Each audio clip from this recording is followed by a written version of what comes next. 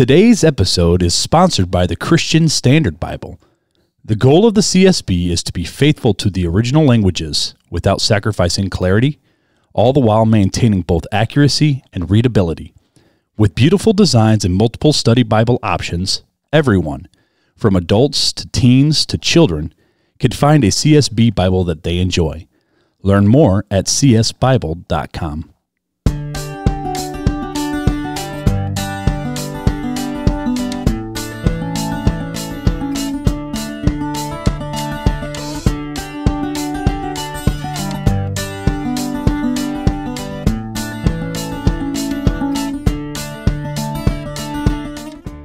Welcome to Real Talk Christian Podcast, where we drink coffee and have real conversations on faith, culture, and society. This is Mark Hyde. And Chris Fuller. And on today's episode of Real Talk Christians, we're talking about Christians and guns. Seems like many Protestant evangelical Christian days are all about their Second Amendment and the right and ability to own firearms. But how should Christians think about guns? Fuller, you ready to have this conversation? Pew pew, let's go.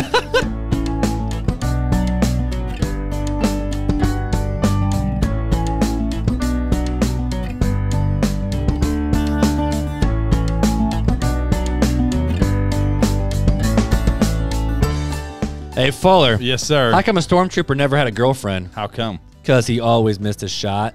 Ah! Pew pew, pew pew. I came up with that right here on the fly. He went pew pew, and I'm like, that sounds like a little like stormtrooper, bro. So you're a big Star Wars fan, right? Yeah, I am. I think we talked about like which ones you love, which ones you. We did that recently. Yeah, it wasn't like I don't know. It was recent, but okay. 10 episodes ago. I don't know. Maybe. So here's a fun question for you, because a lot of times I should say, do you like Indiana Jones movies yes. too? Would you rather watch Indiana Jones or Star Wars? Ooh, We're playing this or that apparently right off the bat. You're naughty, Raskus. Would you rather watch an Indiana Jones or Star Wars? Oh, OG Star Wars if you want. Okay, if it had to come to the prequels, episodes 1, 2, and 3, I would say Indiana Jones.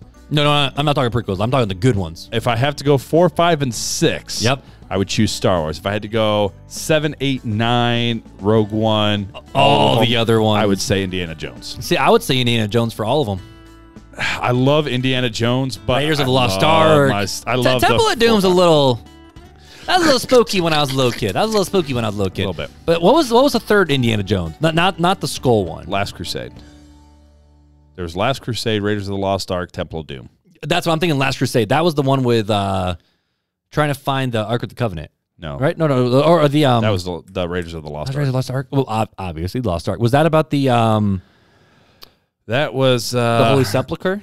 Yeah, it was like Indiana Jones. It starts off Indiana Jones on the train, like right. They're trying to find the cup, the yeah, chalice. Right. Yeah. I get that in the Holy Grail thing. I get that in the Da Vinci Code kind of messed up. I know it's a chalice.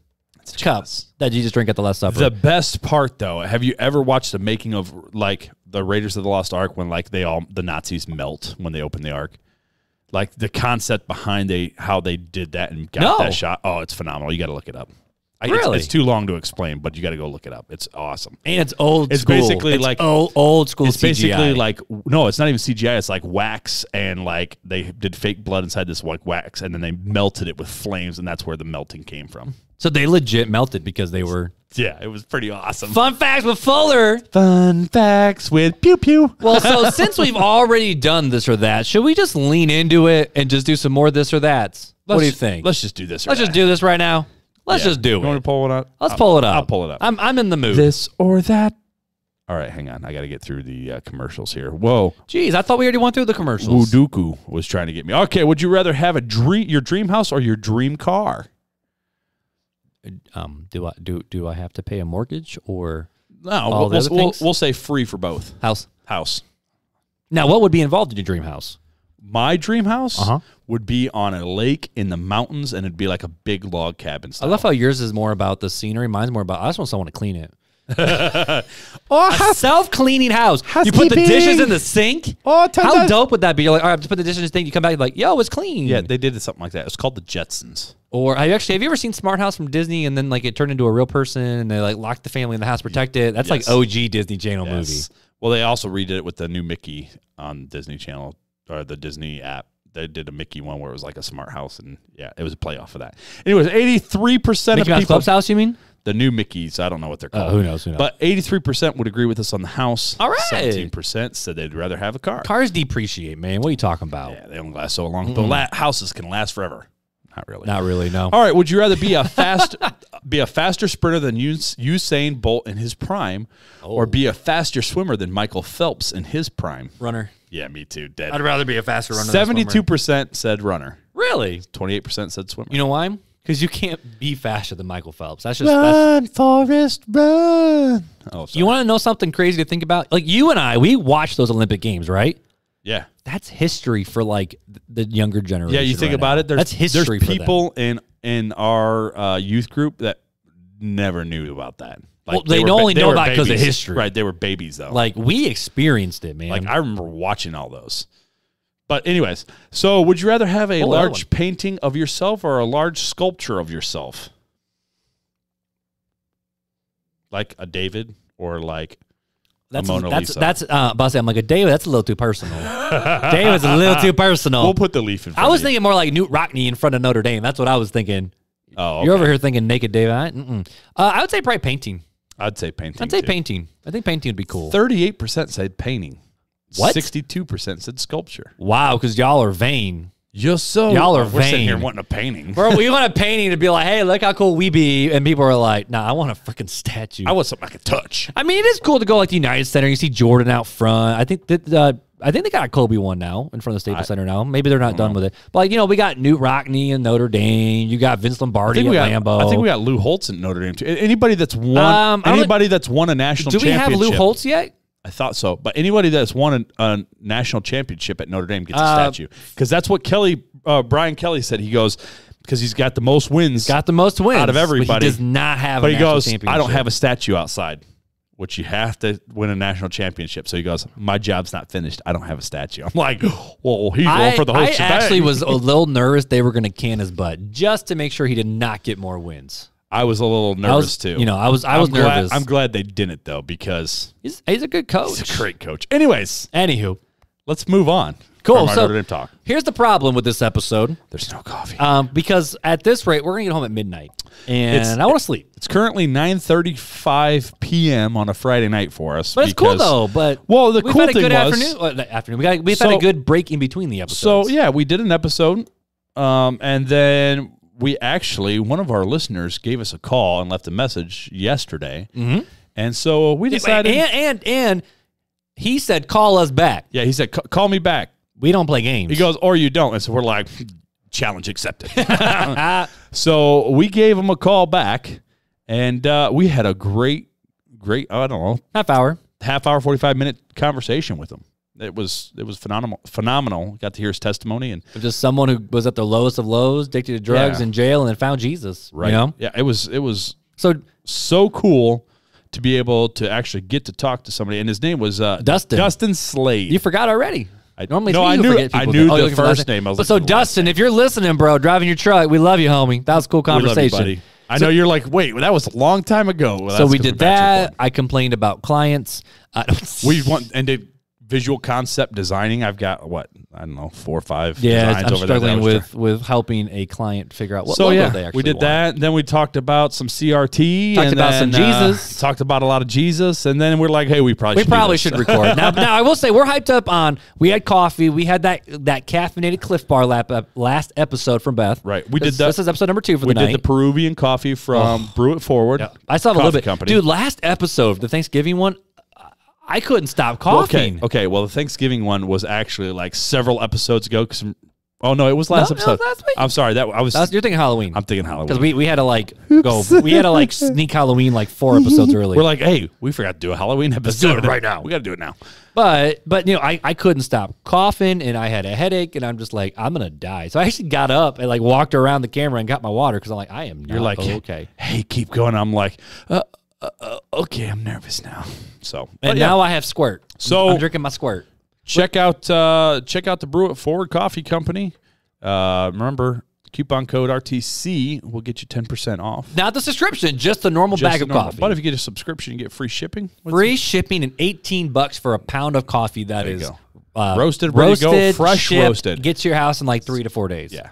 Like it is like after it's roast. quick. It's like 3 to 4 days after roast. Yeah, Jared and Marianne, they do a good job Phenomenal. with that. So I have a quick fun fact for you. So I'm drinking fact, Squirt. Squirt. I actually finished it because it was a baby can. Squirt. But did you know that if you drink too much Squirt, you can get grapefruit poisoning? What? So my old college roommate, Micah Bordez, I don't know if he's listening. If you're listening, what's up, Micah? So I got him hooked on this stuff, right? And so he went back after Christmas break, told his brother about it, and his brother like bought, and this is all he drank. He bought a ton. This is all he drank nonstop. And then all of a sudden he got so sick. He went to the doctor, and the doctor was like, "Dude, what have you been like? What? Tell me about your diet, because this doesn't make sense. What's going on?" And he's like, "I don't know." He goes, "You've been drinking something weird, just I don't know, kombucha. I don't know." And he goes, "Oh, I've been drinking a lot of Squirt." And he's like, "You have grapefruit poisoning." So how? Because it's got less than 1% juice on it. You have to drink that much Squirt. Holy but if you moly. drink that much Squirt, you can get grapefruit poisoning. Wow. Which I don't recommend. That's a serious problem. You know, okay. Would you rather Squirt or Sunkissed? Oh, Squirt all day long. Really? Sunkissed for me, man. That one. Like orange Sunkissed. Oh, Orange yeah. Sunkissed hits the spot. On a hot day, a nice ice cold. That Sunkissed. Squirt just hits different. Squirt hits different. But I also never had Squirt until I was in high school. Whereas I grew up having orange pop, you know? I'm not a grapefruit fan, so I don't like Squirt. I'm not the biggest, but Squirt just is different. Squirt's different. Yeah. But anyways, let's jump on to our review. We talked about coffee. You know what, dude? We've had, it seems like every week we have a new review. Thank you, all that listen and contribute and is get a hold of us. awesome. Now, this one, I don't know how this dude listens to us so much. I really don't. I don't know how he does it, but It's our soothing personalities. yeah, your soothing personality. I don't know what you're talking about. But anyway, this is from Trenton B. He actually lets his Trenton name. B. Trenton B. He says, just recently found this podcast. However, I've been listening to 1 to 3 episodes per day while I'm at work. 1 to 3. Mark and Chris are two really cool guys. You get to know them from the different fun questions, like Question in a Box, which means he's a rewinder. Yes, he is. Thank you. And I connected, which is awesome. I'm studying to be a pastor, and each episode I have listened to has taught or reminded me of really good material, and I think they have important discussions that more believers need to hear so that they can grow in their faith. Final thought. I like it. Final thought. At the end of the day. That's what you should have said. You should have At said, the end of the day, I appreciate that they remind us listeners that they are not here to replace the church, but to be our supplement gummies. yeah. Thanks for the podcast, guys. And you inspired me to start up a podcast with my close friend, too. Yo, let us know what the name of your podcast is, Trenton. I want to know. Yeah, me too. But we're the Flintstones of his day. The supplement. I was thinking vitamin C, but we the Flintstone gummies. Were you chewables. Flintstone gummies or were you a chewable. tablet? Oh, I'm a no, dude. chewable, Those man. are gross. Oh, they're gummies. delicious. I can't. Okay. Oh, I used to want to eat them like candy all the time. So the only vitamins I will take, like I've even tried taking like the vitamin pills because it's easier. No, I will only do gummies because I'm a kid, because I'm a child. I'm a grown child because I want fruit snacks. So I don't think anybody will disagree with you. Nope, no one will disagree with me. I don't eat fruit snacks as much as I used to because they're in the basement and I don't see them as much. Dang it, I have to walk all the way to the basement. Well, because at the old house, anytime I went to grab coffee, the fruit snacks were right next to it. So your boy would have fruit snacks and coffee in the morning and at night. That's and right. afternoon. I still enjoy a nice good old bowl of Fruity Pebbles. So See, I've never been a big Fruity Pebble guy. I want Cinnamon Toast Crunch. Fruit Loops, Apple Jacks, those are good. Reese Puffs. Reese Puffs. Cookie Crisps. Oh, we recently introduced the kids to Cookie Crisp, and they Cookie Crisps. freaked out whenever we buy. They're like, cookies! Cookies for breakfast. And exactly, we're like, here's all the fake vitamins that came with it. I just want to know, where was the Lucky Charms marshmallows only when we were kids? At the Amish store, bro. Really? Go to the Amish stores. I couldn't find them when I was a kid. So I would always I'd pick out the marshmallows because I had to eat the whole thing. Right. So then I'd eat the regular cereal. And I'm like, and I'd usually I'm a fat kid, so I'd throw some sugar on top of it. And Frosted Flakes with extra sugar on top. And then I would throw the marshmallows back in and start eating the marshmallow cereal. Like that's how OG I was. But I feel that. I relate to that. Yeah. But if you go to the Amish stores like Grandma's Pantry in Wakarusa or down to Shipshewana or Napanee, you can get a freaking huge container of just the marshmallows. So I want to know who, they get a sorting house and they're like, all right, I'm going to pick out all the marshmallows out of the Lucky Charms. I mean, if you can't watch TV, you got to do something, I guess. That's true. That's true. Oh, goodness. But either way, you are all about them Fruity Pebbles. do like Fruity Pebbles. And you're a Fruit Loop. Trenton B, thanks for reaching out to us. And any of our other listeners that have left us a review or reached out, hey, listen, we haven't talked about it much, but we still do the little mini swag bags. And Janelle's apparently in charge of it now. Yeah, so if you reach out to us either through email, DM, PM, text, Gmail, whatever else. Carrier pigeon. Yeah. Whatever you decide to do. Smoke signals. Let us know your address, and we'll get you a little mini swag bag, which is our bumper sticker or our regular sticker. It's this, if you're watching YouTube, it's that little sticker right there. It's our logo with the sticker. And then we got a nice little pin that you could put on your belt or backpack or whatever else. Or if you're not into pins, you can give it to your kids. So there you go. Yeah, we do that, and that's our little mini swag bag as a thank you to you for listening and being part of our RTC family. And just saying thank you. Just a thank you. I love it. You know, we should talk about eventually another giveaway, but not right now. But eventually we should do another giveaway. That thought crossed my mind today. We're coming up on Christmas. We might need another giveaway. So I'm feeling it. Maybe. Yeah, Maybe we'll do a New Year giveaway. Oh, okay. Like do it in the New Year. New Year, new you. Ooh. New Year, new you, new do. I don't know. RTC hair Maybe cream? we'll do like a couple new like RTC thingamajigs. Designs. Thingamajig. There, I'm like thingamajigs. Thingamabobs. You know, the doohickeys. The doohickey that goes on the thingamabob and does the wing diggy thing. As Scuttle would say from Little Mermaid. The dingle hoppers. But either way, reach out to us because we want to get that to you. It might be a little slow, or if I forgot to send it. It won't be slow anymore. If you get to us, Janelle will probably have it out within the week. Which is dope. Which is really quick because Mark and I were like 2-3 weeks. We just couldn't even get... Well, but yeah, life was But nuts. we're not... Yeah, I mean, sorry, but we work. Sorry, but sorry. Sorry, but sorry. Either way, dude. So let's jump into the conversation for It's the only day. been 17 minutes. There you go. All right, let's dive into it. I love how we always say the timestamp when we do that, too. And people probably go, oh, it's only felt like 2. But probably Or not. people are like, yeah, goodness, it's about time. So we get both sides of it. We do. We really do. And that's, we do us, baby. We do us. Some people are like, go more. And some people are like, hey, can you cut it down to like a minute? Like Janelle.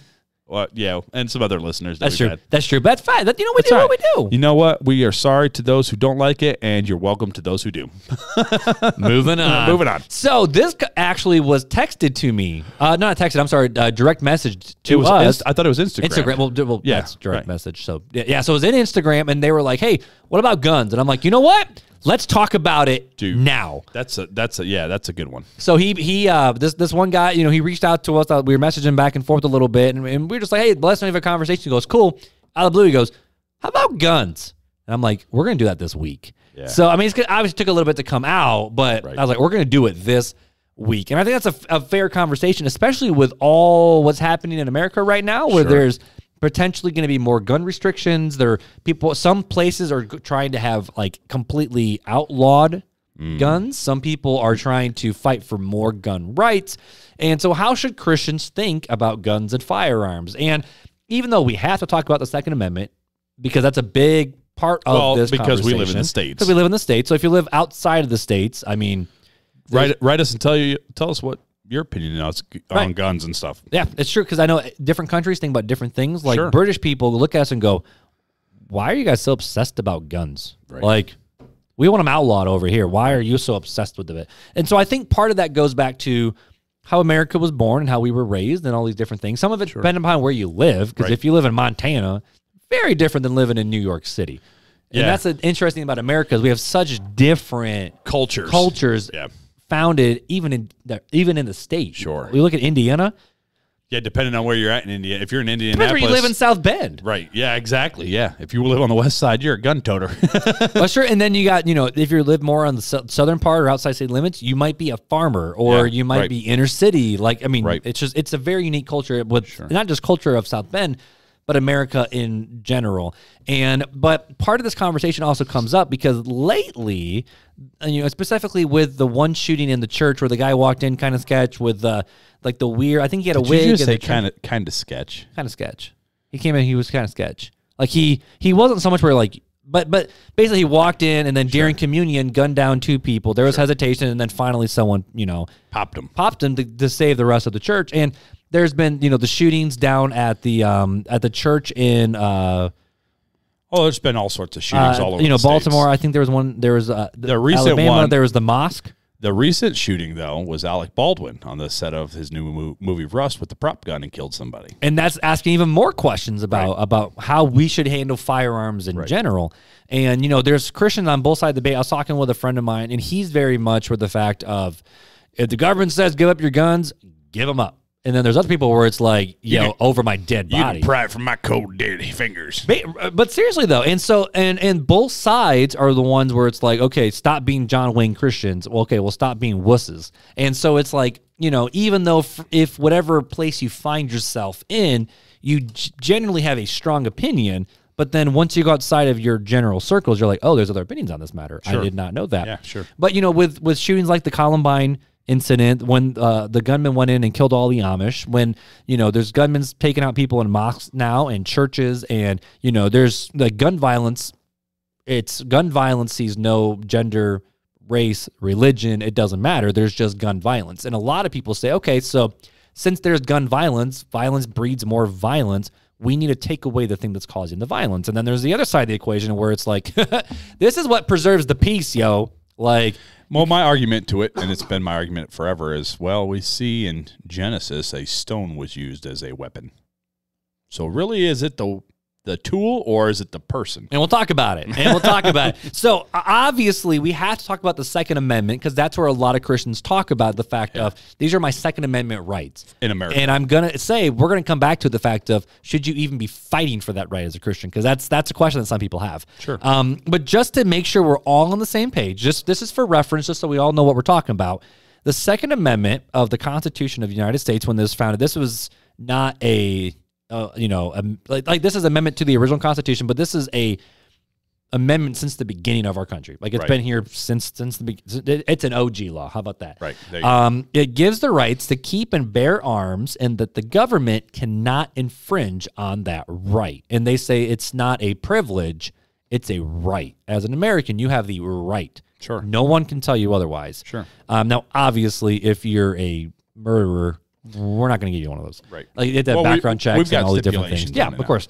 And so, but then moving forward, one of the most, there was pretty much no question on that for years. And then in 2008, there was, District of Columbia, D.C.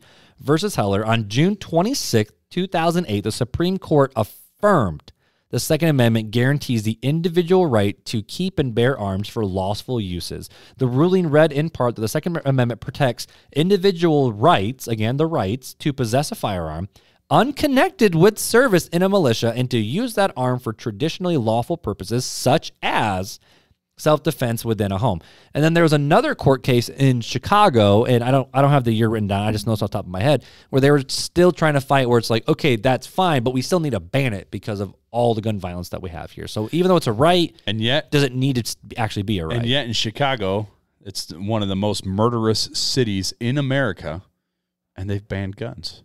No, they didn't. They did. They have banned guns. Have they banned guns? You're not allowed to carry a gun. That's right, you can't still carry. And that was part of, I remember, on mission trips. So really, what did it do for them? Big goose egg. Right, but now there are arguments, and it's true, there's other countries over in England where they, they have banned guns. Sure. And there is no gun violence, Australia, they had basically. a gun buyout over in Australia years ago, to where they bought all the guns. The government did. Hey, bring us your gun. We're going to give you so much money. And they destroyed the guns. And now there are some successes in that. But the question, though, isn't so much on the political side of what should we do, but the fact of, as Christians, how should we think about it? Because there's generally two schools of thought. There's the pacifist side, and then there's the pro-liberty side, I think is the best way to describe that. How would you describe it? Not pro-liberty, but pretty much the fact of, this is an American right. You have the right to defend yourself and defend your home. And be prepared. We're saying guns, but this is something that has been done throughout history, thousands of years. We look at the story of Abraham, and when Lot was carried off, what did Abraham do? He gathered up his men and his servants, and he went and took back Lot, right, with swords. So, we're saying guns. We're kind of picking on guns, but I would say weaponry, self-defense weaponry. I don't know what you would call it, but yeah. So, anyways, And you have to, and this is what a lot of people talk about, especially in the church world. Like I'm pulling up a website that I actually built for a local guy. Our church security team, I would say, is top notch, absolutely top notch. And part of that is because the guy who runs it, I mean, he's a state trooper who also has a separate business, not connected to the state at all, where he literally travels around the country to actually train churches on how to prepare for actual performance-based situational training. Right. And he even talks about there's 4 levels of competency: unconscious incompetence, you don't know what you don't know; conscious incompetence, you know how much you don't know; conscious competence, and then like all these different things. And basically the fact of if you are not trained for a given situation, you will respond poorly, which will cause more damage than good. So the answer is not nothing. The answer is train for the situation in the right way, with the right methods, with the right mindset. Sure. So if something happens, it actually does more good than bad, because he was talking about if you are incompetent and you're unknowing about it and you try to do something to resolve a situation, the chances of you making it worse just grow. And I think part of it goes back to the whole fight or flight. Fight, flight, or freeze. It's a natural human response, and every human's going to do one of the 3. They're either going to freeze in a situation, they're going to try to fight, even whether they know how to do it or not, or they're going to flee. Which is the flight method. So. Right. So before we even get to the Bible says, I want to just read some of the questions that I think would be fun for us to talk about tonight. Sure. We're not going to answer them yet. Sure. Just questions. All right. I'll be quiet. All right. So some of the questions that I was even thinking about is how should a Christian think about guns in light of just the world, not the Second Amendment, just in general. But at the same token, the fact of, okay, so we have the right to bear arms as Americans, but should Christians fight to keep that right? Or is that the wrong thing to be fighting for? Should Christians be okay with using and owning guns? Should Christians fight for more strict gun laws to protect people, or should we fight for more pro-guns so that people can protect themselves? Should Christians arm themselves and then train to defend themselves, and then train their church members to defend other people as well? If the government told us to turn in their guns, what should we do as Christians? If Christians serve in the military police force, should they be allowed to be elders and leaders in the church? If a government becomes so tyrannical, should Christians rise up and fight the government just like our Constitution gives us the right to? And is the Second Amendment even biblical? Because if you're a Christian and the answer is no, it's not biblical, then why the heck are we fighting for it? But if the answer is yes, then let's go get it. So the question is how should we think about it in general? And it's a big, large question.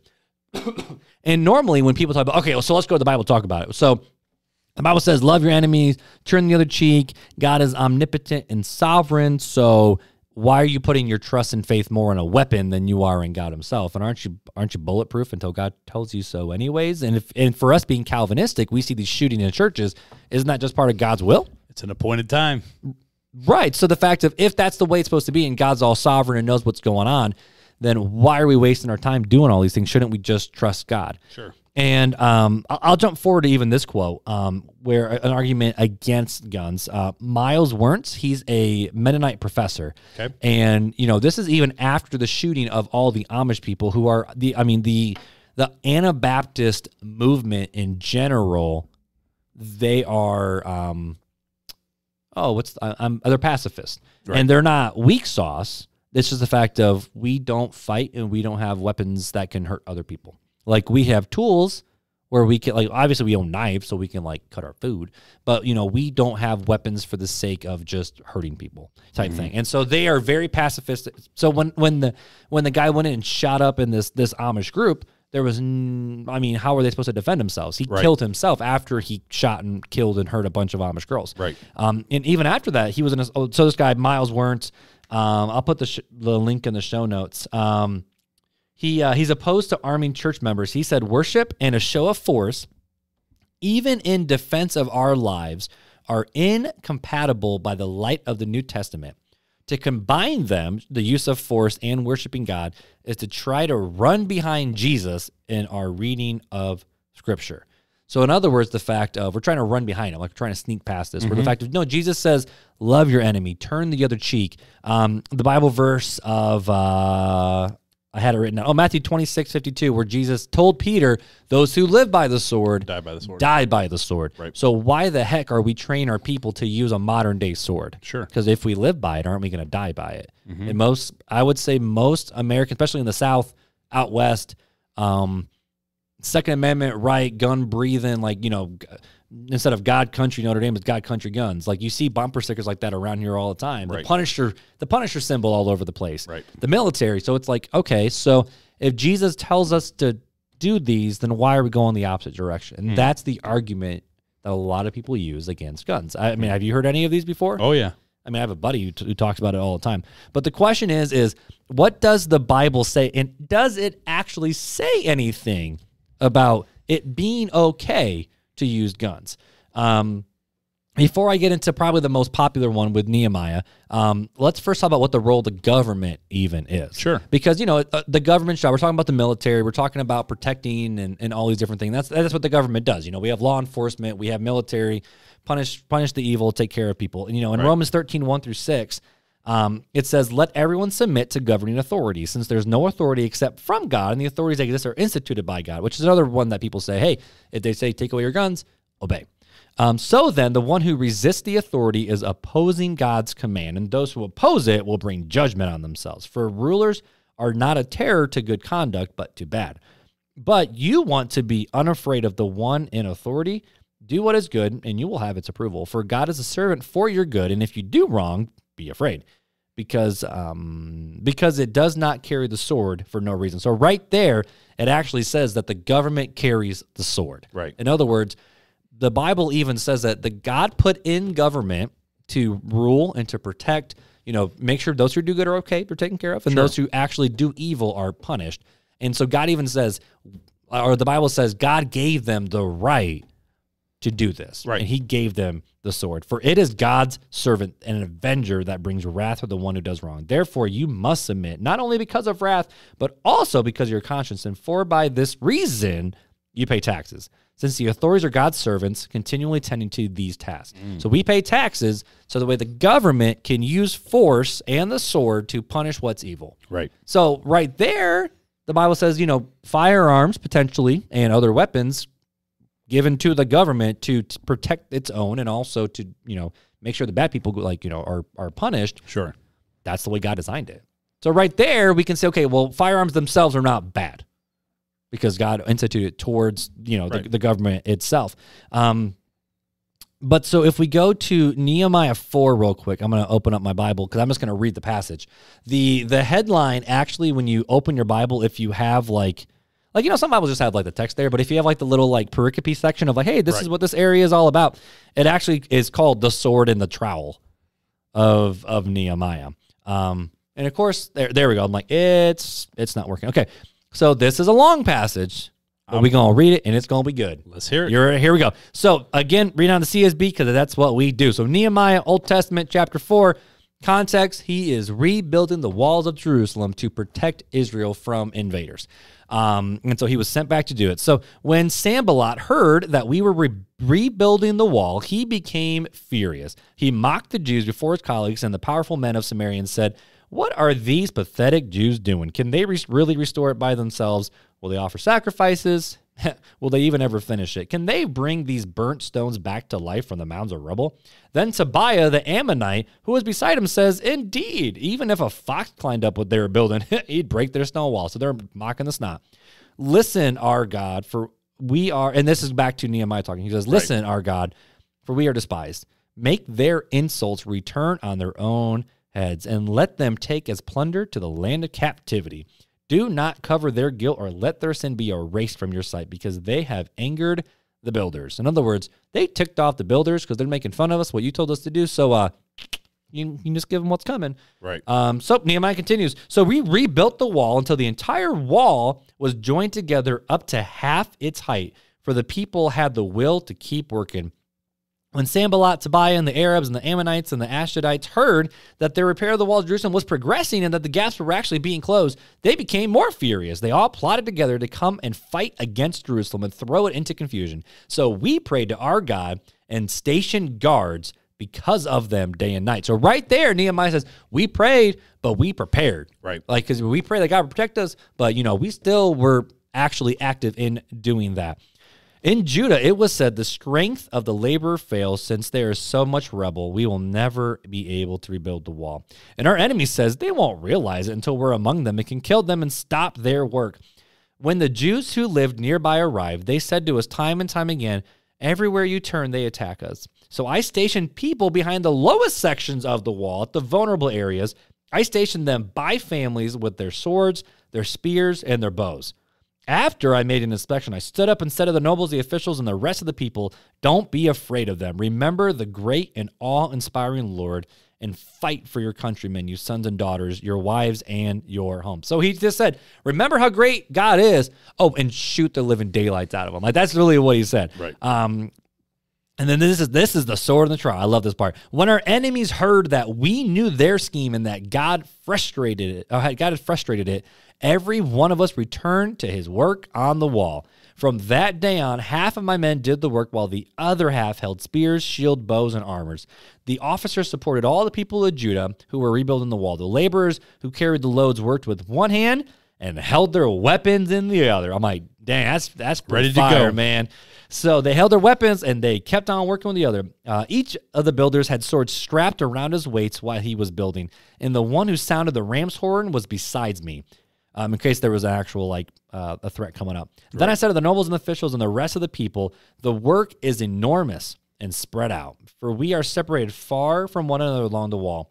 Whenever you hear the sound of the ram's horn, rally to us there, and our God will fight for us. Hold up. So our God will fight for us, but we got the swords. Okay. They got to rally there. God's going to fight for them, but use them to do the fighting. So we continued the work while half of the men were holding spears from daybreak until the stars came out. At that time, I also said to the people, let everyone and his servant spend the night inside Jerusalem so that they can stand guard by night and work by day. And I, my brothers, my servants, and the men of the guards with me never took off our clothes. In other words, they went. They were ready to go at all times. What movie was that where they saw? The Eagle, I think is what it was, with old Channing Tatum, when he was younger. They did that where he trained his men and they were ready to go at night, and then when the Anglo-Saxon attacked, they were ready to go because they slept in their armor and they were ready to fight. Right. And I, my brother and servant Martin, we never took off our clothes. Each carried his weapon, even when bathing. Yeah, there you go. Prepared at all times. And that also meant they took their weapon. They didn't take their phones with Instagram while they were pooping. They took their swords with them while they were doing their thing. But at the end, people were like, I was not ready for that comment. I wasn't ready for that comment. But when you read this passage, it's the fact of Nehemiah trusted God more than any one of us probably listening to this podcast combined. But what did he do? Every single person had a weapon in one hand and a trowel in the other, or if they were working, they had one on their hip. When the ram's horn was blown, they came, they fought like crazy, but they said, our God is awesome and we'll do this. So it's like, okay, so how do we balance knowing that God is sovereign, fights on our behalf, or his children, and guns? Mm-hmm. Can we, is it fair to say, if someone says, oh, well, if you really trust God, you want to need the guns. Is it fair for us to say, you know what? No, God can use us with these things for his own glory, and he's the one who actually did it. Right. So I think the going back to one of the questions of, is it fair to say that we believe in an all-sovereign, all-powerful God who knows what's going on, and we can still have weapons to defend ourselves, and that does not go against our belief that God is all-powerful? Can we say that? And I think the answer is, well, from Nehemiah, it seems like it. Now, we obviously don't want to build our theology just on what one person did, because is this just what he did, or is this what we should do? And I think that's a fair question. And some people talk about, the New Testament, we're all about love and forgiveness and grace and acceptance and turn the other cheek. In the Old Testament, man, they slaughter the crap out of everybody. Well, yeah. And it's a whole different, and how do we handle that when God told them, no, go use your weapons and go holy war them? Well, there was a difference in how God was dealing between Israel and how he's dealing with us now. There's a huge difference. Then it was a land given to them, and they were told to defend it, right? Mm-hmm. He gave a certain land, and anytime they tried to go outside of that land, they usually lost. But if they were within that land that God had given them, unless they were being punished and taken to captivity for disobedience, God was there to protect them and help them and sent angels to slaughter armies on behalf of them. And hit in God's name, but he also sent them to take the land. I mean, we look at Jericho, and they were commanded to kill every man, woman, child, beast, livestock, everything, the whole everything. thing. Yeah. Saul, we see constantly, when Saul was taking the land, Saul was constantly commanded to do the same thing all the time. And he didn't always listen either. It caused a lot of problems. But so, and then now you get Jesus saying, hey, if you live by the sword, you're going to die by the sword. If my kingdom was of this earth, my disciples would fight, but it is not of this earth. And I think it's fair to ask the question of, okay, is what Nehemiah is doing, is he living by the sword? Or is he using the sword as a mean of self-defense? He's not going out there and that's like his mantra. It was a defense, right? It was defending God's land that God gave to the Israelites. So, and I guess that was my point. It was that it was a different calling. I don't know. I'm very torn on this matter. I am too. I'm very torn. And I'm going to be honest about that. That I can see both sides. I can see those who say, no, we shouldn't fight. No, we shouldn't defend. And then I see those that, oh, no, we should defend the weak, the helpless, the needy. Those are the people we should defend in any which way we can. Now,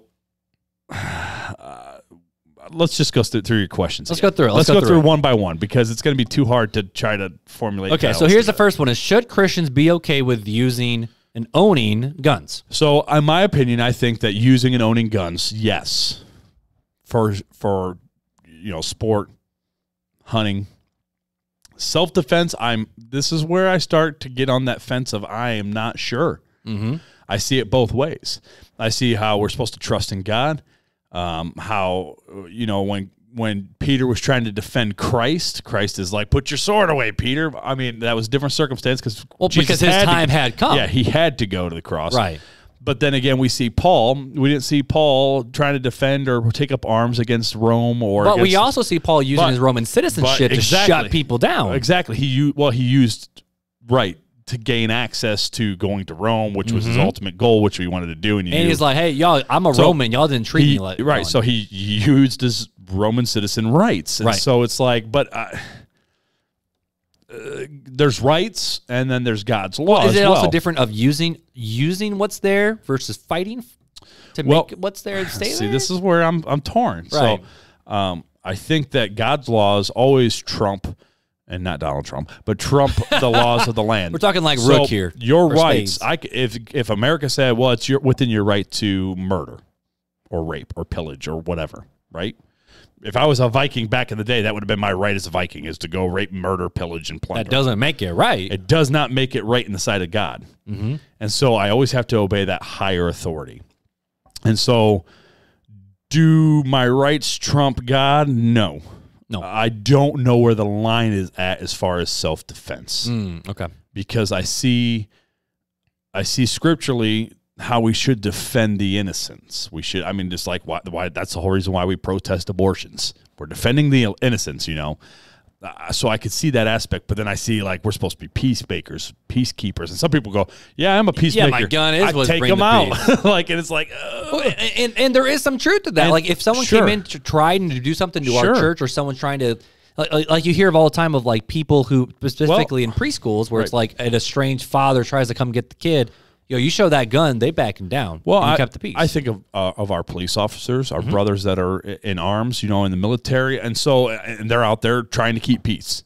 They're trying to help with the peace, and their gun is usually a last resort. Sure. But first question: should Christians be okay with using and owning guns? Yes, I think we should be okay with using and owning guns.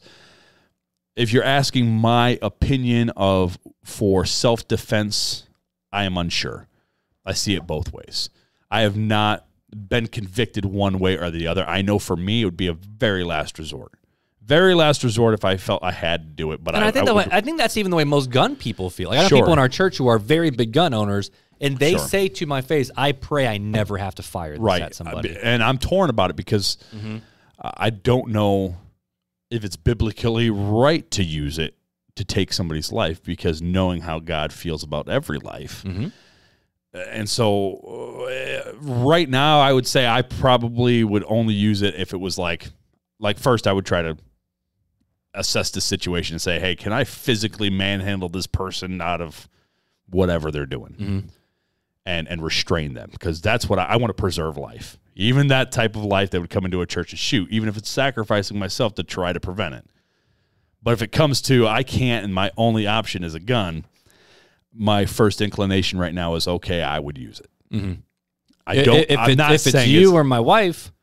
I'm not saying it's biblical. I'm just giving you my raw emotions with it right now. Now, can I ask, do you own a gun? I do. I own several. Yep. And for me, I don't own one, and I'm not gonna say I never will. Sure. But as of where I'm right now, I will never own one. And that's not because I think they're wrong, and I think it's a right as an American to own one. Sure. But I don't because of I hear too many horror stories of kids, and I have curious kids. Yeah, see, I keep my weapons locked up in a safe. And like you hear of all these, teenagers, and because even let's go see my dad's gun, and which again, people would argue, well, that's good. You need to train your kids. Well, sorry, I know. But for me, it's the fact of I struggle with depression, anxiety, and being openly candid. This week, I had 2 breakdowns this week. Right. And it was not okay. And I mean, I didn't hurt anybody, and but I emotionally felt so low. Right. Why would I even want that in front of me? You know? And at that point, you have to decide that, and I think you're making the right decision. And for me, I'm like, what's the purpose? Like, and people say, oh, if someone breaks in, call the cops. Well, first off, I mean, ain't no cop gonna get there fast enough. Like that's just a bullet is faster than a phone call. I get that, and I understand it. Sure. And I'm not trying to be like, oh, I trust in God's sovereignty. So if someone comes in, breaks, and try to take my kids and my wife, I'm just gonna be like, bye, guys. No, this is God's. I mean, thinking about where my weapons are at. I know. I don't walk around my house with my gun on me. Right. I don't. And so, if they broke into my house, I'm gonna throw myself in harm's way to protect my family. Mm-hmm. I probably won't be able to get to my gun in time, so it's going to be a physical manhandling. And luckily, I'm a big dude, so I might come out okay. Maybe. I mean, I've walked around my house with my baseball bat. Like, yeah, but typically, like if somebody's breaking into your house, I mean, you're in bed, and so it depends on what you have. So, I mean, yeah, I would recommend if you feel that way, then hey, the best thing to do is baseball bat by your bed. That way, you've got something, you know. So I see a lot of good uses with guns, right? You could do sporting with the guns and hunting. I see many stories of the Old Testament, New Testament that they were hunters, and just that's how they provided. And I know I have a lot of personal friends that like to hunt. And so they own guns because they enjoy it. Yeah, they don't plan on ever shooting anybody. And I've gone to ranges and I've shot, and I actually have a good shot. But I just choose personally. Sure. That's for me. Sure, I don't want them in my house. Sure. So let's move on to the next question: should Christians fight for strict gun laws? Or I'd say for more, even more strict. So right now. I would say that I don't think Christians should, personally. I think this is one of those aspects that it was a right of the founding fathers. Now, I think you got to do a background check, especially if you're going to conceal carry. It's a pretty rigorous process to conceal carry in most states. But Indiana, it's really easy. Indiana, it's a little bit easier, but I know in Michigan, it's like you got to go before a gun board, and it's like if you lie on any application, they're going to dig around. If you lie, you ain't getting a permit. And I like that, actually. I'm not going to lie. And like that. To me, the background check is sufficient, to me, my opinion. If it's done properly and the way it should be done, you should be able to see with the background check if there's, because they'll have to put down mental condition, and stuff like that, mental evaluations, criminal history.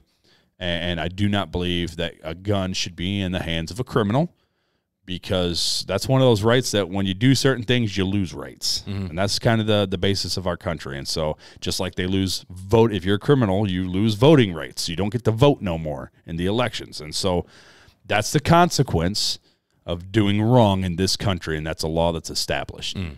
You do this, you lose your right. All right, I can go with that. And so, to me, no, I think that the gun laws are strict enough. In some states like Michigan, I think they're a little too strict. I think if we're going by personally an American standard, I think it's infringing upon American rights. But then the question goes, and we're going to get to that, is the American right, should that even be the case for Americans? Because at the end of the day, this doesn't sound really bad. If we answer to a higher calling, like what you said, even though this is an American right, cool.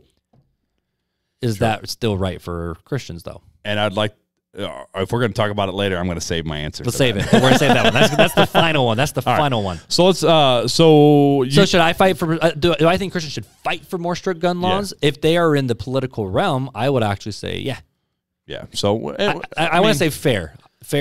I don't think either one of us are on a hill that we're gonna die on this hill, and this is my opinion, and this is where I'm staying. Like, to me, this is where I'm at right now. And so then the next one, and this is a big one again with the Anabaptists. So Mennonite. Sure. Anabaptist is a huge movement over in Europe still, and there's even a lot of other Christian movements here in the United States. But should Christians arm themselves? Like this one quote of this guy is like, you can't have worship and self-defense. Like, should Christians arm and then train themselves to defend themselves and their people around them? Like, should Christians arm themselves? This is one of those hairy moments for me. So I'm kind of divided. I've done some training. I've done quite a bit of training, and I'm armed, obviously. I don't think it's a bad thing to have training. And I think especially if it's would be used in a circumstance where you're defending the innocent with the training, along with the being armed, you know that gun or that weapon is a last defense. And you're going to do everything you can with your training to not have to use your weapon. And so I think I think Christians, if they feel like they should have a weapon for possible self-defense, yes, I 100% think that they should be trained, because you don't want to own a weapon and not be trained. Because that's how people and get not hurt. Go to the range and shoot, but actually be trained. Actually, make it muscle memory. Be trained and know what you're doing before you hurt somebody else that you don't intend to hurt. I would I would say that for me, if you can, they teach center mass, right? When you're in training, they teach when you shoot center mass, because that's what's going to stop them. And it's the biggest target. And it's the biggest, easiest target if you practice. And to me, it's like, I personally would struggle shooting center mass knowing I'm taking somebody's life. But if I had to do it again, I would at this point do it. But I think training is very important. And I think if you, as a Christian, you're deciding that, hey, I want to have a weapon in my house for self-defense and only use it in a certain self-defense situation, then yes, I believe you should be trained. And, it's like public schools, like, we're having a lot of issues here in South Bend. Sure. And so they're actually bringing in, because they can't even get enough cops to show up, they're hiring out to a private security firm potentially. Right. But like even the Christian schools around here, I would say if not all the Christian schools, they're armed campuses. Like you can't just walk into a school and expect to light it up. Right. And so do I think churches should have security teams to protect and defend? Yes, but I also don't think that everyone should just be walking in with their revolver on their hip either. So willy-nilly. But it also depends that's the hard thing, because it also depends where you live. Well, and that's where if you're a rancher in Texas, that's what you do. But that's, again, we come back to it's in this country, it's a right. Right. It's a right that I can open carry here in Indiana with nothing. I got a background check to get my gun. Yeah, you set that up. Well, you have to have an open carry permit, though, in Indiana, don't you? No. I think you Indiana. do. No. You sure? Positive. Look it up. Well, I got a text, a long text, and I'm not really sure. From Beth? No, from my mother. So let's move on. So to answer the question, should Christians train and defend themselves? I would say if they want to own a gun, then the answer is yes. Right.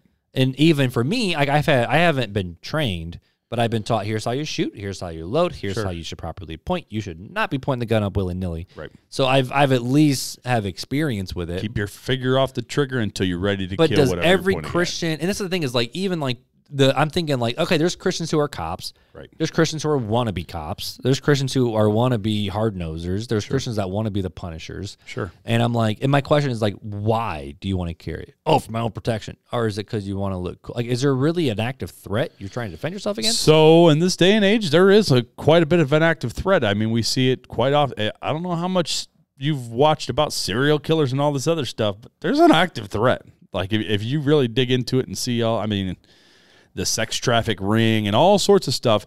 Even here at the Walmart in the South Side, I think it was 2 years ago or last year, there was a person that was trying to abduct a woman going out to her car right here on the South Side, 10 minutes down the road from this church. And all she was doing was walking her car after shopping. So there is a real threat. So I this is where I said I see both sides of the fence. I see that, okay, do you really need to? But then I see, yeah, some people, yeah, you in this day and age, you probably should. It's turning into the Wild West in this country. But, yeah. So here's the next question then. If the government said turn in your guns, what would you do? Oh, man. This is a hard one. I ain't got no gun to turn in. This is a hard one. I would say, first of all, I would require them in this country, because I am a citizen, just like Paul invoked his rights, I would invoke my rights. I would say, nope, that goes against my Second Amendment right. And until that was ruled out by the Supreme Court and gone all through the channels, which would take a long, long time, I would not turn it in. But if it came down that, nope, it's gone through all this and you have to turn it in, I'd probably go hide for the hills. I mean, me personally, I don't know. It's hard for me to say, yeah, I'm going to hand over my weapon. It really is. Again, I'm on the side of the fence where I probably would not hand over my weapon necessarily. And there's a lot of people in this country, well, once that would happen, they would invoke their Second Amendment right to rise up and fight the government. Well, and that's every oath that our personnel in the military take and the police officers take. It's to defend America, so the citizens of this country, both foreign and domestic, which means against ourselves. This is why we had a civil war, because there was some civil stuff that was going on. So this was a domestic dispute. And so I think that is part of their oath, and that there should be a rising up if it goes against the rights of the foundation of this country and it hasn't gone through the proper channels to be changed. But then how do we handle, Christians in Rome who were burnt at the stake, who were captured and thrown into the Colosseum and eaten by lions, with entire family units? Sure. Well, Paul was was it crucified? No. There's different theories, but trying to remember which one. But most people don't believe Paul was crucified. But Peter, Andrew, regardless, Paul was killed. Right. So I mean, he was a Roman citizen. Every of one of the 12 disciples was. But he took his rights and went to the nth degree with his rights. So much so that he spent years in Rome waiting to appear before Caesar, because that was his right as a Roman citizen. So, I mean, but he also still stayed in prison the whole way. He wasn't just hanging out and having a good time at the coffee shop, No, sure. So he was in prison because that was part of the process. Right, but here's the other question though. But why did Paul want to appeal to Caesar? Well, because to defend his right as a Roman? No, he used it to bring him the gospel. That's not what I can guarantee. Most people who are gun owners will not use that reason. It's the fact of, this is my right. But regardless of the reason of it, not sit down and shut up, but you know what I mean. Regardless of the reason why Paul was doing it, he still invoked a right. Right. So he still said, "Hey, I got a valid right here." And so, to me, you got a right. You have the option to invoke that right. Until and it's a right to be heard. Until it's gone through the proper channels and processes. And after that, then... But in order to have that... But I'm also on the side where it's like, okay, if you want to use that right to appeal before people, do you obey and then? Or do you resist and fight? I think you make them... It's like this. You have the right to remain silent, right? So they say, well, I'm taking away that... Anything can be used. I'm taking away that right. You have to tell me everything right now. What are you going to do? Are you going to obey and tell them everything? No, I'm going to wait for my lawyer to show up. Okay, so you invoked a right, and you said, no, you're going to follow the proper channels. I'm invoking my right, and you're going to follow the law. Same with the guns. They do not have a right to infringe upon you. You have the right to bear arms. So you have that right until it goes through the proper channels where that right is no longer valid. And I agree, and I do agree with that. And I've gone back and forth on this one a lot because it's a hairy issue. I'm telling you, this is one that's like there's a lot of points of this issue where I'm undecided and I feel one way, but that feeling could change because I'm not solidified in that. These are just where I'm at today. So if Christians serve in the military police force, which is another big Anabaptist Mennonite belief, I think Brethren churches, though, don't believe this. But if a Christian serves in the military or a police force, and some people even say politics in general, you have lost your you've lost the opportunity to be an elder in the church, because you can still be a member and active, and we'll love you, and you're part of the body, but you won't be an elder because you used your hands for this rather than for spiritual matters. negative. Because elders are supposed to be the spiritual leaders of the church. Sure. It's kind of, and they do the same approach with David and Solomon, where Sure. David goes, or where God told David, your hands are covered in blood, so you won't build my house. But Solomon will. But his hands were covered in blood because of a selfish, prideful murder that he did. It was an act of murder. It wasn't an act of self-defense. Was that the reason, or was it just because he was? I think I don't think that was the reason. Oh no, it was because he had Uriah killed. That's the same reason why he lost his son from Bathsheba, and it was he had blood on his hands from the killing Uriah, and so that's why he was not allowed to build the house for God, and his son would do it. But to me, if Christians serve in the military police force, should they be allowed to be elders in the church? I think yes. I think that there's no stipulation about what your positioning is and where Christ can use you. I feel like we've talked about this. I feel like Christ can use you as a state representative, as a state senator, president of the United States. You can be used anywhere. You could be a leader in the church and have positions. I'm okay with this. I'm okay with you being military or police and being an elder in the church. And I do too. And I'm actually reading through, and it wasn't just that, but God said, you have spilt much blood on this earth. And so it's the fact of, obviously innocent blood, sure, but also just this. But what did David do? He didn't sit there and go, shucks. Like, let's move on. He actually gathered the materials and did the plans, and Solomon was the one who built it. Right. But which I just think is interesting. Next one, if a government becomes too much tyrannical. Yeah, I have a hard time with that word. If tyranny breaks loose, should Christians rise up and join the rising up to fight the government, like the Constitution says it's our right to do? So this is the big one, right? So I would say even the big one is the Second Amendment biblical at all? So the Second Amendment, the right to bear arms. I don't think it's biblical. I think that's just the way the founding fathers wrote it. I think, I don't think. I think they also wrote it out of fear of what they used to have. Right. I don't think it's biblical, but I don't think it's unbiblical. It's one of those gray areas of that's just the rights that people have here, and it's not saying what you can or cannot do with that right. It's that's just the way America. Right. It be what it be. Well, it doesn't say you have the right to take up and bear arms and take on and rise up against the government. It just says the government can't infringe on the right. I think it does, though. It just said, that was just a little bit. That's not the whole thing. You'd have to quote it for me. Let's see. Can Americans... So while you're looking that up, I guess I'll dive into go for it. Should Christians rise up and fight against the government like, people want to do all the time?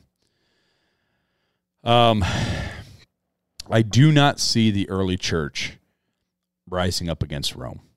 I saw the zealots of the Jewish cult rising up against Rome. And one of the disciples, Simon, was one of those zealots, which is very interesting to think about that Jesus chose him, Right, but Jesus called him out of the zealousy. Mm-hmm. I don't see the early church rising up to fight. I actually don't see the church fighting until the Crusades. Right. And some of those, they talk about the Knights Templar. Like, the original reason why the Knights Templar were there was to protect pilgrimages. Sure. People went back and that's different, and I'm okay with that. I'm okay with Me too, because that's the government. You're guarding. Setting up people. Now, they did it as part of holy orders, which I think is a little weird. It is weird, but it was a different time period back then, too, where the church had a more powerful role in government. And so I think that my personal belief, and I know it's a very unpopular belief, is that our kingdom is not of this earth. I am not an American citizen as much as I am a citizen of the kingdom of God. And that's where my loyalty should lie. I love the country, and I am thankful God put me in this country to be able to use me in this country for this time.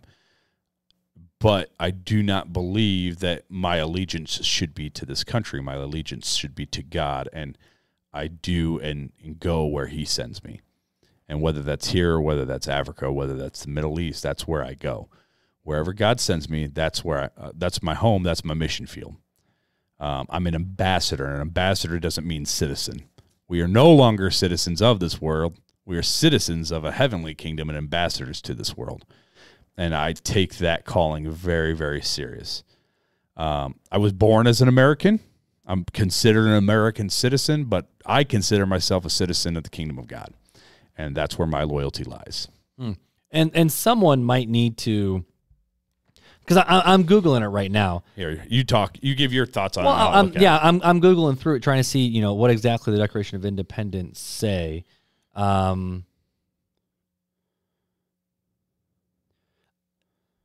This one quick menu says, but when a long train of abuses and usurpations pursuing invariably the same object evicts and designed to reduce them under such deposition, it is their right, it is their duty to throw off such government and provide new guards for their future security, such has been the patient servants of these colonies. So now it's a philosophy. I do know that overthrow a bad tyrannical government is a philosophy of. So here's the Second Amendment. Okay. It's the Constitution.congress.gov. It says a well-regulated militia being necessary to the security of a free state, the right of the people to keep and bear arms shall not be infringed. Right. That's it. That is the Second Amendment. That is the Second Amendment. First Amendment is Congress shall make no law respecting an establishment of religion or prohibiting the free exercise thereof, or abridging the freedom of speech or of the press or of the right of the people peaceably to assemble and to petition the government for redress of grievance. So this is where I think when the government says, hey, we're taking your guns away, this is where we have the First Amendment, right? Mm-hmm. Because it says we have they cannot prohibit the free exercise thereof of abridging the freedom of speech or of the press or the right of people to peaceably assemble, which is what we get. What are they called? I'm thinking strikes, but that's not strikes. It's not riots. What's the word I'm looking for here? Not riots, not strikes. It's where people protest. Protest. Okay, yeah. Jeez. Wow, brain fart. And to petition the government for a redress of grievances. So that means, hey, you got to deal with these grievances we have. We have that right. Okay, so here you go. So this is straight from the Declaration of Independence. So this is not the Constitution. This is what the people wrote over to England as we declare our independence and we gonna fight you for it. Sure. So, this was 1776, so it was I don't know. It was the backbone of a lot of things. Right. But anyway. But just remember, these amendments were amendments to the Constitution. Right. And this is not the Constitution. This is straight from the Declaration of Independence. Sure. And it says, we hold these truths to be self-evident, which we talked about, that all men are created equal, that they are endowed by their Creator with certain unalienable rights, that amongst these are life, liberty, and the pursuit of happiness. That to secure these rights, governments are instituted by men derived their just powers from the consent of the governed, that whenever any form of government becomes destructive of these ends, it is the right of the people to alter it or to abolish it, and to institute new government, laying its foundation on such principles and organizing its powers in such form as to them shall seem most likely to affect their safety and happiness. And then it continues on, but when a long train of abuses and usurpations pursuing invariably the same object evinces a design to reduce them under absolute deposition, it is their right, it is their duty to throw off such a government and provide new guards for their future security. Such has been the patient's sufferances of these colonies, and such is now such the necessity which constrains them to alter their form of system of government. The history of the present King of Great Britain is a history of repeated injustices and usurpations, all having direct object of the establishment of an absolute tyranny over these states. To prove this, let facts be submitted to a candid world. So in other words, they basically say in the Declaration of Independence, when you reach this point, it is the right, in fact, it is the duty of the citizens to rise up and fight that. And that's how America was born. Sure. Was we were born out of rebellion. Sure. And so the fact of, rebellion is kind of inbred into us as Americans. Let's just be honest. But how does that compare up to Romans 13?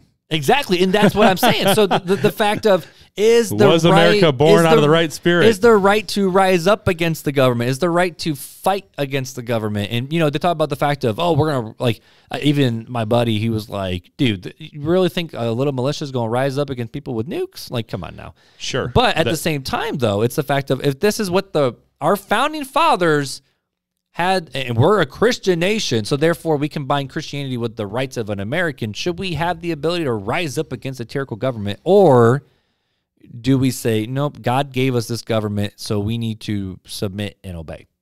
And I think that's where this conversation comes to a head. Right.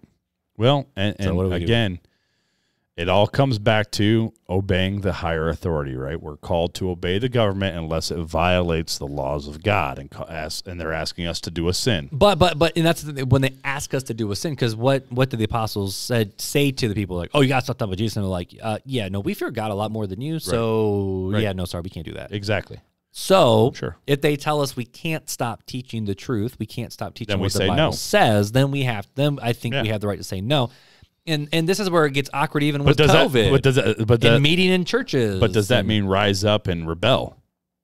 I don't know. I'd just say, I think it's to use their rights in the proper channels, the way to glorify God, which I do know, like the whole COVID shutdown case. Like, I mean, this is where that argument comes from too. Then are they shutting down our rights to worship? Or are they just trying to be like, we're trying to protect people and not gather? We're not telling you to stop worshiping. And people had that fight. And I know some pastors have gone through the system of the government. Like I know John MacArthur won a court case against the state of California because he's like, this is my right as an American. I'm gonna use it. Sure. And that's where I think the situation gets hairy. Yes, I agree. Am I thankful for America? Yes. Do I think God has blessed America? Yes. Do I think America was a Christian nation founded on Christian principles? Not always. Not all of them. The majority of it, possibly. I think a lot of it came out of really ticked off dudes. Yes and no. I agree, but I disagree. I think that the principles of Christian men were there. I just don't know. I'm not. I say deists. I don't think a lot were Christian. I think a lot were just deists. That there was a higher being and a higher power out there. I see too many writings where they actually name God and Jesus Christ and all this. So well, Thomas Jefferson does too until he blacks out all the things. That's called a redaction. That's true. But just because they were Christians, or some of them were Christians, and were trying to do things right. I know some weren't, but right. But just because they were trying to do things right doesn't mean they're inerrant. Are you inerrant? Because I'm sure not. No. So are all your opinions right? Yep. Okay, well. No. Case closed, RTC, out. Bye. but what you're saying is all true, though. Right. So just because they were Christian doesn't mean that every idea that they came out with was the correct one. But it doesn't make them any less Christians, and it doesn't make this country founded on Christian principles, because there are Christian principles throughout most of our documentation for the establishment of this government. And I do agree. Just like in my company that I work for, there are Christian procedures in there, but they don't call them Christians. Like our STEP program is straight out of Scripture of, hey, first you have to go to the person if you have an issue with them. And then if they don't listen, you have to take somebody else with you, and then you discuss it together. That's Matthew 18, straight man. up out of the Scripture. And I'm like, man, these are some biblical principles, not established by a biblical company. Mm-hmm. But that's what I'm saying. You see what I mean? It's so a country established out of biblical principles doesn't make it automatically a pure Christian inerrant country. It could be led by Christian men, but not inerrant. And I think this is where a lot of the thought comes from for me, with the fact of, in one sense, all men are created equal. Sure. So therefore, one cannot have tyrannical rule over another, because just because you're a king and I'm, like a prince and the pauper. Sure. Just because you're a prince doesn't make you any better than a pauper. It's from Scripture that we're all made in the image of God. And I agree. Well, not only that, but hey, no person should be held in a higher office than the other. That came from that too. And so that's where it's like, okay, there's a biblical principle here. But we also know that God set up governments to do that too. Sure. So it's more the fact of all men are created equal. So therefore, if you're a tyrant, we're going to rise up and shut you down, which is the French Revolution, which was awful. Civil War, so much blood was shed. American Revolution, so much blood was shed. Sure. And so was that protecting, and was that self-defense, or were those uprisings? Sure. Like we call it Independence Day, whereas England will call it it's not Independence Day over there. And it's the same for like when we talk about the Reformation, the Great Reformation of the Protestant Reformation. The Catholic Church do not call it the Reformation. It's the Great Dissension. Right. I think. The Great Schism was the Roman Catholics and the Eastern Orthodox. So when it comes to this, though, the fact of Christians and guns, I think it's fair to say and lean into the fact that I'm American, so I have rights because you gave them to me for being born in this country. So I don't think it's wrong for someone to step into those rights. But, Paul stepped in those rights in order to make God's name known. Sure. Now, at the same token, he also held those officials liable for what they were required to do. Sure. So if someone steps into this and all of a sudden it's like, you're going out of line here because this is what the law says. Right. And, with Americans, we have the ability to, if we don't like something, people always talk about, if you don't like it, go change it at the polls, which only goes so far. Let's be honest. Sure. But at the same time, there's nothing wrong with protests, and there's nothing wrong with, in my opinion, speaking out of what you want to do. No, because that is the First Amendment That's right. That's another right that was given. Right, to but us at the being same born token, here. don't take away the right of somebody. Now, of course, you can't be in a building and yell fire. Like that's not helpful. Sure, there's stipulations. Correct. And so, but with this issue specifically of Christians and guns, as a American, yes, we have the right to bear arms, but just because you have the right doesn't mean you have to. Well, you have the right, but remember how you use that right, you have to answer to God. And I think that's the thing, is the fact of, are you putting all your faith and hope and trust in this gun to protect you, or are you putting all your faith and hope in God? And it's just one way that you're able to, because that's what Nehemiah did. And I don't think it's so black and white. No. But when you look at Nehemiah, he wasn't trusting in the sword to defend Jerusalem. But he was defending in God, but he still held it. But he held the sword everywhere he went. But they were also being physically attacked 24/7. Sure. You know what I mean? And so when I hear about, like, back in the day when these circuit rider preachers were, they'd ride by themselves on horseback through the wilderness. Carrying guns. They carried guns. Yep. And it was for protection against wild beasts, wild animals, Sure. bears, wolves, whatever. Sure. And from people who Robbers, thieves, and Murderers, whatever. And whatever. I think that's fair. And so the question is, as us, should we have the right to do it? Yes, but if the government says you can't open carry in this state, great. As American, you have the ability to leave that state if you want. Sure. And if you don't, abide by the laws. You have the ability, there's a court system to Right. say, hey, I have this right. It's in the Constitution. It's in the amendments. Or, so you have the right to fight it legally. Mm-hmm. And if you do that, I will say that you will be Christians who disagree with you will go at you and go after you. Sure. But I think it's fair if a church says we want to have an armed security team. Now, the thing I like about our church is our guys are also all CPR certified. They're also watching out for the kids. So they're not just trying to walk around and shoot somebody's lights out in case there's an active shooter. Right. They're literally the fact of, and I know our security team feels this, the fact of, you're trusting us to, you give us your kids and then you leave. Right. This is our responsibility. If anything happens, we have to answer for it. And we want to make sure that we do everything in our power to do that. And so I think that is a correct mindset. Right. So do I think guns and protections and security teams in churches are okay? I do. I don't actually like it, though. If you're not part of the security team, leave your gun at home. I'm also a big believer in that. Or leave it in your car. And again, that's coming from a city boy. But is that so responsible, though, leaving it in your car where somebody could break in, grab the gun? Now they have a weapon to charge in with. Right. And it's true. To me, so leave it at home. But it's their rights. And it's not infringing upon any laws of God or this government. Right. But if a pastor requests, like, hey, we only want people with firearms that have gone through our training in this church, is that fair for a pastor to say? It would be fair for him to say, but not necessarily fair for him to enforce without the backing of the eldership board. Yeah, and I don't know what the rules are in the government about that. I really don't know. I don't think they can. I don't think you can. I don't think you can say no. You can just say this is what we because prefer. if you're allowing some and you're not allowing others, it's called discrimination. And I will say, but if a pastor says that, is it our right to humbly submit to that elder? Sure. You know? But again, I think there's a process behind it, or else we'd have a dictatorship in the pastoralship. Right. So there can be a, hey, let's talk about this. Hey, I want to get the other or elders in here. or the fact, and that's the or thing I with have or have the right to leave. And the nice thing with our security team, and because I don't want my kids to walk around thinking these guys have guns. I don't know what's going to happen. But our security team always, that's a misconception because of lack of training and guns in the home. People are scared of tools.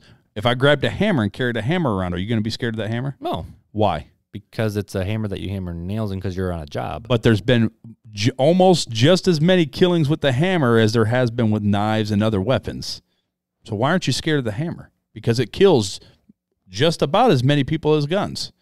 But you're not scared of the hammer. Probably also the fact that a gun can kill someone from long distance. But what? But okay, so it's a legitimate scary thing. Sure, you hear of stray bullets, you don't hear of stray hammers. But, well, okay, I get that. But you're not scared of a hammer, are you? Nope. It kills. I mean, we can look up the statistics. I got 4 of them at home. But you're not scared of it because you're used to the tool. Mm-hmm. If you were brought up and used to the gun, which is a tool, and knew how to properly handle it, you wouldn't be as scared of it. I'm not scared of it. I'm not scared of a gun, and I don't want my kids to fear a gun. Because guns aren't scary. It's the people that have the guns that are scary. It's true. It's true. But I think the scary thing is if you want to kill me with a hammer, you got to be close. Right. But if a gun, literally someone can fire it in the air and then who knows what happens. If Scott, and I don't know if Scott owns a gun or carries a gun or not. I know he doesn't carry one. If Scott carried a gun, I would not be scared that Scott carried a gun. Why? Because I trust Scott. Mm-hmm. If an unknown person carries a gun, I'm going to be on my guard because I don't know that person. Mm-hmm. But I'm not scared of the gun. I'm scared of the person. Right. Not the gun. The gun can't do anything. And that's why I actually think it's okay for an elder team to be like, we really only want people who are trained. Do you realize that at any moment somebody could push a button and kill you, all of America right now? It's called nuclear bombs. Mm-hmm. That should be more scary than anything because of the people who have them. Right. And I agree with that. But without the people pushing the button, they're just inanimate objects that don't do anything. Mm-hmm. And I agree with that, but the problem is there's so much sin in the world, and that's where the question comes is, you catch anyone on a wrong day, on a wrong moment, on a chair trigger. Sure, I could kill you with this right here. That would suck if you I'd kill you with anything in this room. I mean, I'd kill you with the chair and plunging you to death. Right. It's all about, but so I can't be scared of every little object that's around. Mm-hmm. I have to just be on guard of the person that's around. And that's the mindset that needs to be switched in this country. It's not I can kill you with anything. I can kill you with a pencil. It's true. Throw it through your eye and you're done. I watched Batman. Yeah, exactly. You see the Joker? Come on now. Yeah. So I mean, and that's the retraining. We want to abolish one thing, but not other things. You know, automobiles kill more people than guns, but you still drive a car. Mm-hmm. It's true.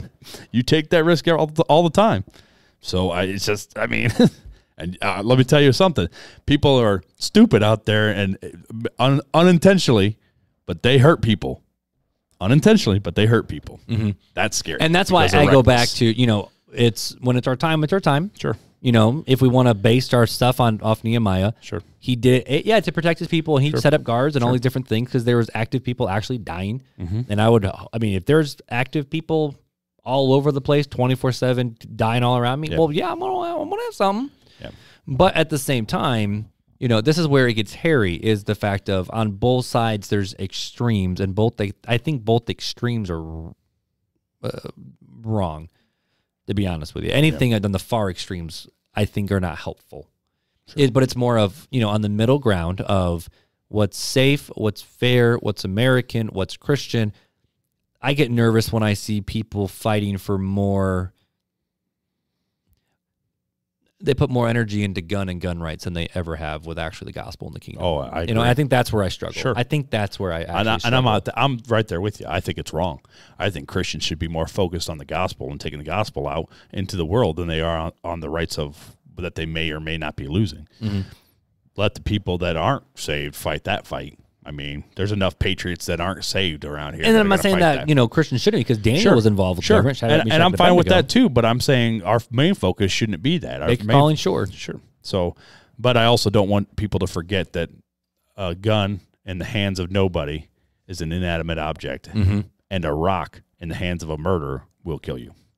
And I agree with that sentiment. I 100% agree with that sentiment. It's more the fact of, are you putting your trust in your faith, in your protection in the gun, sure, or in God, sure, and you have the gun as protection, but that's not what you're ultimately praying for, Sure. I think that's where I'm at. And that applies to every aspect of life, 100%. though. I mean, for income, for stress levels. I mean, Dan, you talking to me right now? I wasn't. I'm saying it applies to all. I mean, driving my car. I tell my daughters, and Noelle will say this all the time, Daddy, you coming home tonight?